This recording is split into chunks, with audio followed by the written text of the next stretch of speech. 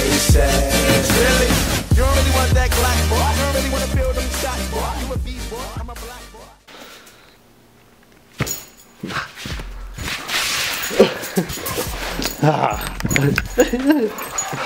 Dog.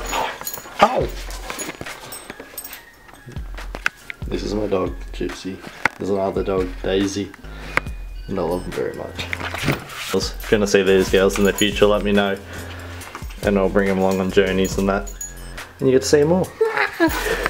Oh! Hello. She's about a year old. And this one's about a year and 3 months old. They're both Labradors. Love them very much.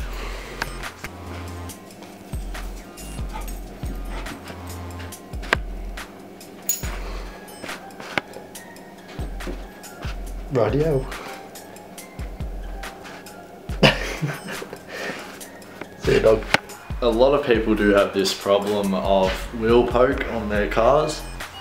So I'm going to show you how I fix the problem, as now I've got 32 muddies on 15 by 8 inch steelies with negative 22 offset. So it had about, I think, 60 mil, which is probably about that much, which is enough to get your car defected and taken off the road. So obviously this problem had to be fixed. Simply how I've fixed my one, as you can see there was a bit of poke on them, about 60 mil from there, from the bull bar to the end of the tyre.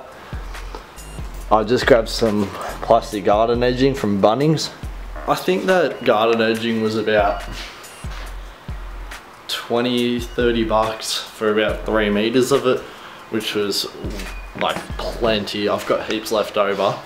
I will do another video when I have to redo one eventually to show how it's done.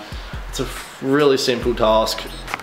As you can see, I've stuffed up this one sort of by doing it a bit too tight, so it's got like this little bend in it, but doesn't affect it much.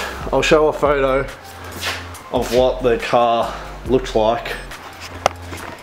Once you get negative offset, you will have to, I got these mud flats, so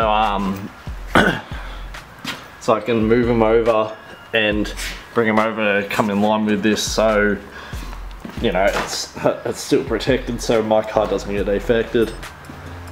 It is a very simple task, so eventually I will show how to do it. Pretty much all it is, yeah, I've just drilled holes. It's about that thick. I've drilled holes there, and just replaced the screws which were already here with the plastic. You may need longer screws, I'm not sure, and it just goes all the way across down here. But yeah, it's pretty simple. That side,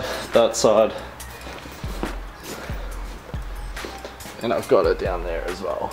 Yeah, that's how I've done it.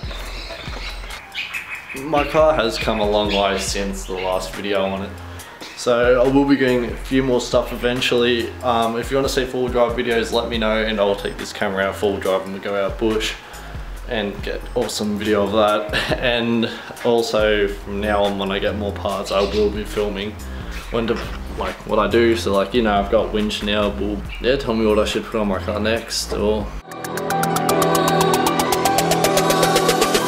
I see changes. One thing about music, when it hits you feel no pain, and I swear I got this shit